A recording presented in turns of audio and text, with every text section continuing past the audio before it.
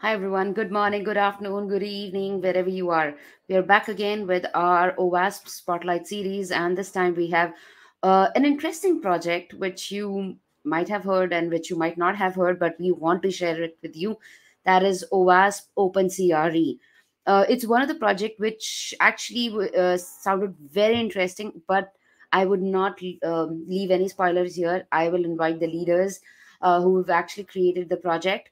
So let me invite Spiros and Rob with me here. Hi, Spiros. Hi, Rob. Hi, Hello. Vandana. Hey, everyone. Hey. Yeah.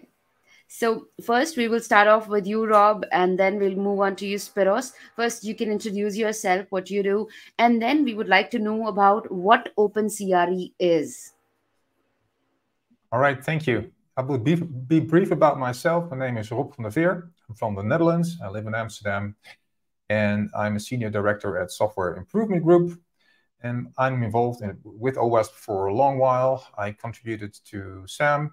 I contribute to the AI Security and Privacy Guide, and I'm part of the Integration Standards project together with Spiros and the team. And 4 years ago, we started OpenCRE. And OpenCRE is really a mission because in security, it's really important, but very difficult to understand everything, the whole chain from regulation to business risk to requirements to code examples to vulnerabilities, test methods, tool configuration. Everything is, described in different locations. And so far, there hasn't been a solid way to interconnect these standards and guidelines and tooling configurations. And for that reason, we started OpenCRE. As said, 4 years ago, under OWASP, so it's an open source project, and many people are working on it. And we want to connect all these sources of information by linking topics and subjects across multiple resources like the OWASP Top 10, the ASVS, proactive controls, testing guide, cheat sheets, OWASP SAM, SSDF, ISO 27001, the Cloud Security Alliance, Control Matrix, CWE, CAPEC, PCI DSS, NIST 853, 63B. I think that this list illustrates the whole issue that we have with all these resources. There's just a lot of them, and it's a lot of effort to find the information if you're working on something in particular. Now, we link all these things together, and I think the best way to explain this is to show this. So I'm gonna share my screen. So let's do a quick demo, shall we? And go to a security resource. The secrets management cheat sheet at OWASP. Here we have an explanation of how you manage your secrets, which is one of the topics that we cover. And here at the end of the document, it says, if you want to know more, look at OpenCRE. That's the most typical use case of OpenCRE. And when we click on that, we see secret storage. And that's what we call a common requirement, a topic that is covered in many different standards and guidelines. And all that information we have grouped under this common requirement here at OpenCRE. And it shows an overview of all the requirements that are part of this, storing keys, salting and hashing your passwords, all these elements. And we see other resources. We see, of course, the secret management cheat sheet that we just came from. We see coverage of secret management in OWASP SAM, which is a standard on the secure development lifecycle. And we see a link to a tool, which in this case is an OWASP project that we can jump straight into. And this is a project that helps you to train people on secret storage. And we have all these deep links to these resources in OpenCRE. So the only thing you have to do is click and you're brought to the exact same spot that is about secret management. And when you look at the bottom of this document, it again refers to OpenCRE. So everything is connected. That's the whole idea. The same goes for SAM. So let's say you're working on secret management. Now you see everything that you need to take care of here under requirements. And let's say, okay, I want to organize this in my teams. How I'm going to do that? Well, let's have a look at SAM. And SAM will describe the activities that you need to set up, how you need to educate people, what you need to have in place and do this successfully with different maturity levels. And if you want to know more about how to do this exactly, you can look in the team guidance that the SAM team has nicely collected. And one of the things that you'll find is, again, a link to OpenCRE back to secret management. So that's the whole idea, to connect all these resources and standards together into one hub. So OpenCRE is basically your gateway to all these resources. And for the author of a standard, work becomes really easy. You just point to the right topic at OpenCRE, and your reader has access to a wealth of information. You don't need to look for all that info yourself. You don't need to keep the links up to date. They will keep on working. OpenCRE will take care of it. So you can concentrate on writing down your guideline, creating your tool, creating your coding guidelines at your organization. If you want people to read more about SQL injection or XML parsing, just refer them to OpenCRE, and they can find all the resources that they need, depending on their interest and their scope of work, whether they're a tester or a developer, or whether they're working for procurement. So let's go back to this list of requirements that are part of secret storage to learn a little bit more what's under the hood. For example, store cryptographic keys securely. Let's zoom into that. What does that requirement say? It links to ASVS, which exactly describes how you can verify whether this control is in place. A link to the weakness, explaining what the whole problem is. A link to NIST 863, the cheat sheets on cryptographic storage and key management, links to PCI DSS on cryptographic key storage, and a link to secret storage in general, of course, because that's the parent topic, and there's a whole hierarchy of topics and part of OpenCRE. And also a link to cryptography. That's nice, because then we get into the realm of the cloud controls matrix that talks about cryptography in cloud situations, ISO 27001 control on the use of cryptography, NIST 853 with different coverages and articles on how to do this. And last but not least, the entry in the OWASP top 10 that is about cryptographic failures that is linked to this. So this is the whole idea. We want to connect everything and make sure that everybody can find information, and nobody anymore has to create all the mappings back and forth between all these standards, because it's just too much work to get right and too much work to keep up to date. And to give you a little bit more insight into the whole structure of this, let's have a look at a diagram that illustrates how this works. So OpenCRE is a catalog of common requirements, a catalog of topics that are part of governance, the development process, technical controls, operations, and cross-cutting concerns. Those are the main topics in OpenCRE, and you can dive deeper and deeper. And to illustrate this, let's have a look at OpenCRE again and browse some topics. And it starts with these 5 main topics that I discussed, and then you can drill down to, okay, let's look at the technical application security controls, then session management, and then we have minimizing session life, and we're drilling down with all these requirements and finding all the relevant information that we need to make these things happen. That's the whole idea of OpenCRE. So apart from being referred to a specific topic and finding all the information that you need, you can also browse to discover and explore security topics, also process topics. What we basically did is we've created a consensus on the whole framework of what security is, using ISO 27001, the whole CISSP idea of framing security, NIST, and we combined all those frameworks and we made it accessible in such a way that if you're doing a specific task at a specific moment, you will find all the information about that specific moment in time and the role that you have to maximize findability of information instead of creating a taxonomy. And it's actually a semantic web.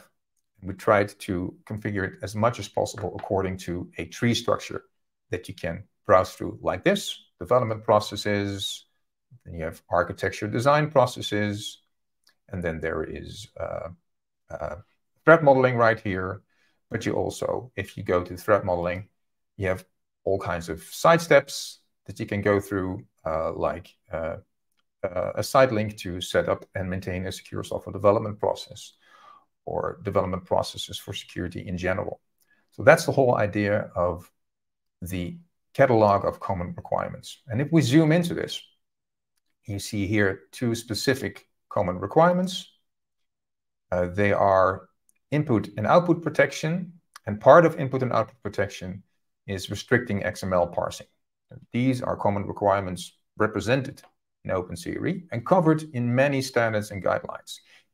And we have links from these topics to standards and guidelines. And the nice thing is that this CAPEC article doesn't have to link to the OWASP test guide and CWE and the cheat sheet and all the other resources. It only has to link to OpenCRE. And because this article at CWE links to the same common requirement, and this test guide article links to the same common requirements, they basically all link to each other.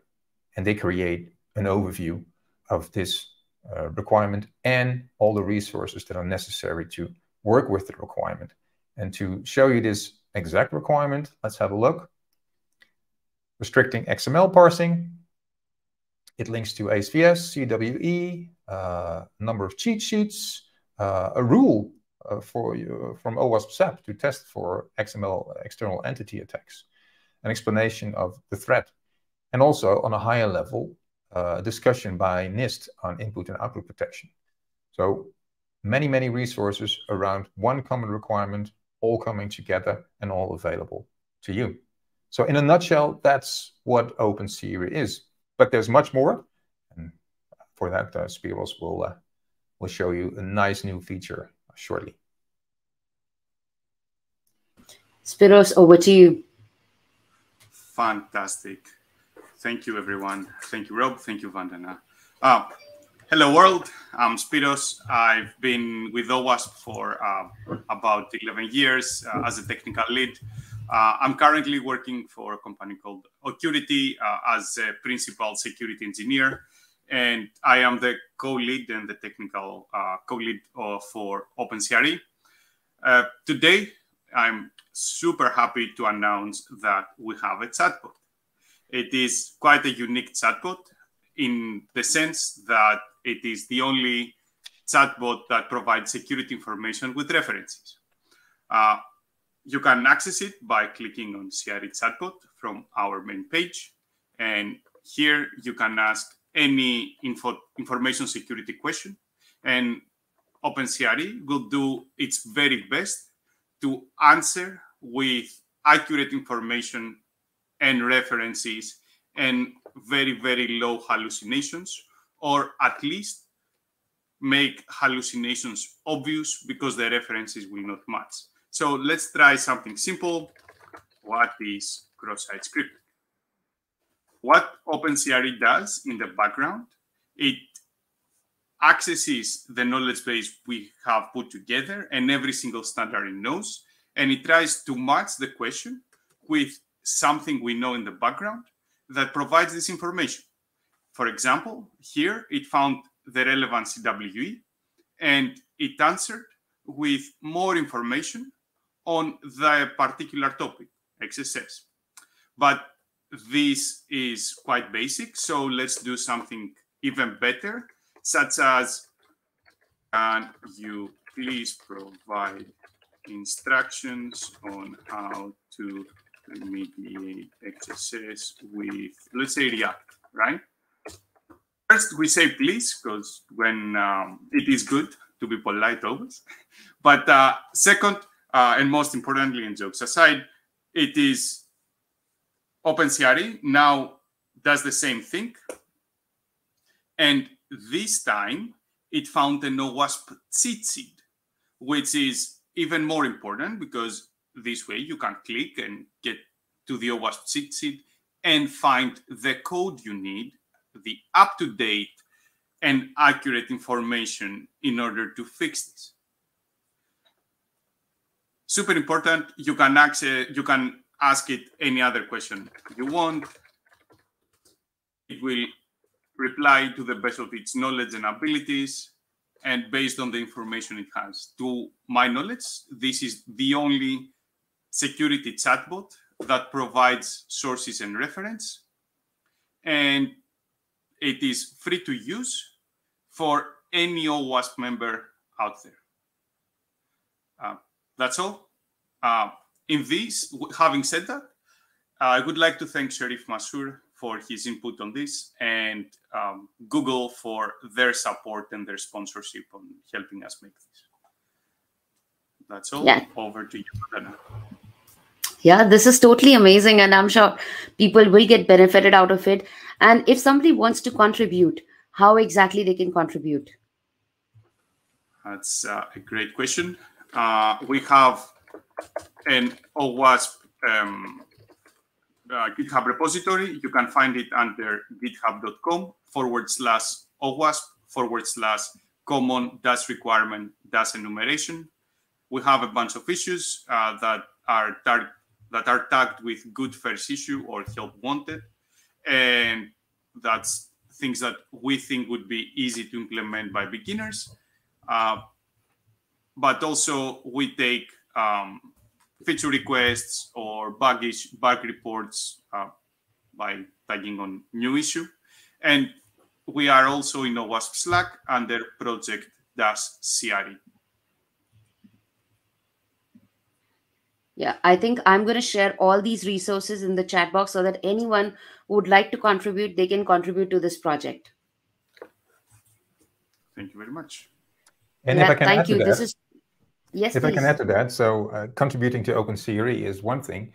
What we're of course seeking are standards like the many standards that are already connecting to OpenCRE, such as SAM, to join in and to create links to OpenCRE. Because the moment that you create a link to OpenCRE, we can parse your machine-readable resources, and your link to OpenCRE becomes the mapping. So nobody needs to maintain any mappings anymore between your standard and SSDF and SAM and you name it.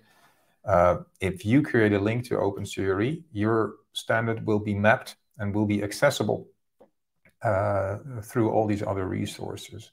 So contributing is indeed, like Spiros explains, by further building OpenCRE as a system and a hub. And furthermore, we would like to invite any standard maker to join OpenCRE by creating links and working with us to get them connected. Absolutely. I'm sure there are a lot of people who would get connected after this. And a huge shout out to you and Spiros, and at the same time, Google and Sharif for contributing towards it. If you need any help from anyone, please do feel free to reach out to us. We'd be very happy to help you in any way possible with OpenCRE. And thank you so much for joining me today. It was wonderful to have you here. Thanks for having us. Thank you.